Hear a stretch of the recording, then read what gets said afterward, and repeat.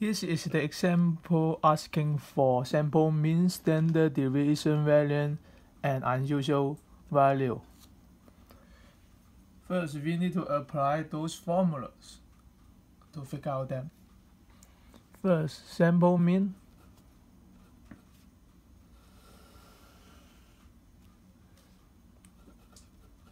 You add all the value and divide by sample size.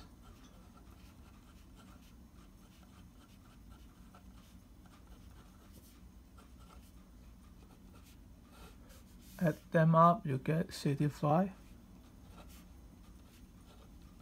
So sample mean is 6.5. Now variance. You need to create this table like that because the formula is so complicated. So the first column is variable. Second is x minus sample mean, absolute value. And last is the absolute value square. So you list all the variables first.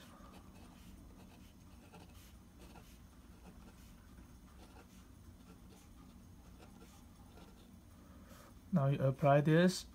3 minus 60.5 absolute value equals 2 using a calculator.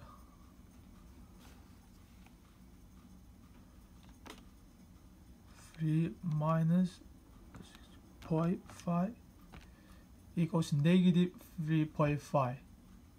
But since it's absolute value, so ignore the negative, just write 3.5. And then we square the 3.5.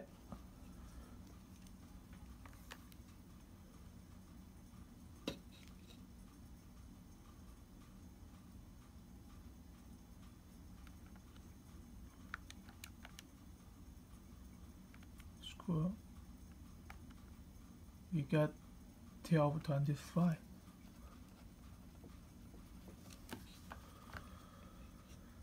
Since I computed this already before,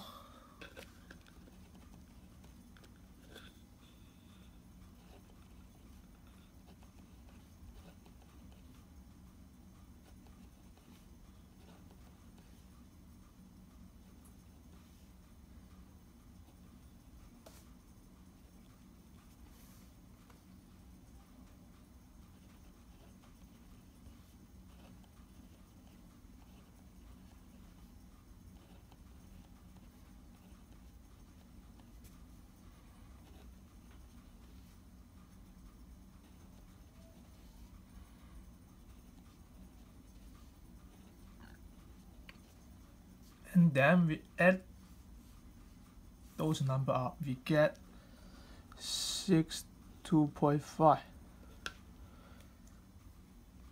Then variance equal to this number divided by sample size minus 1.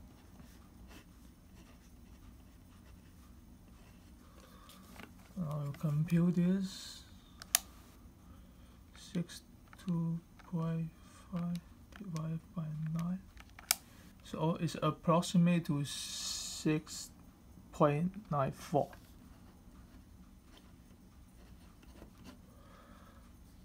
Now standard deviation is equal to square root of this number. It's approximate, so we square root 6.94 is approximate to 2.63.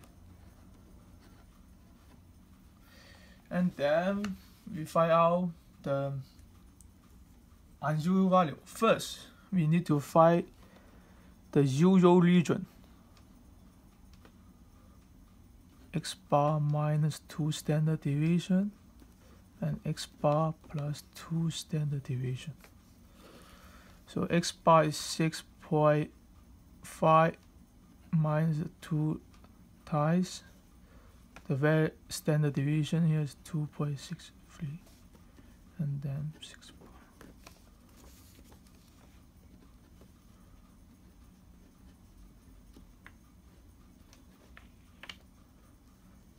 this is equals to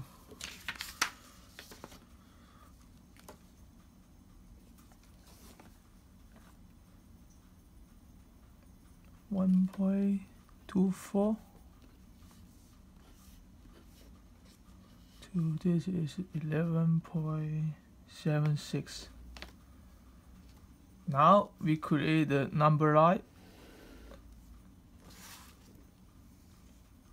So this is the mean in the middle, 6.5.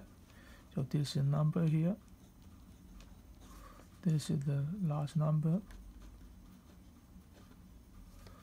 Now according to this value, this is the yo-yo region.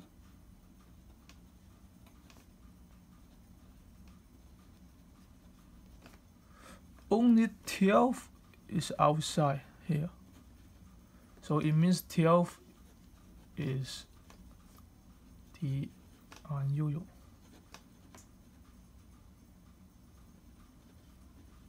Value.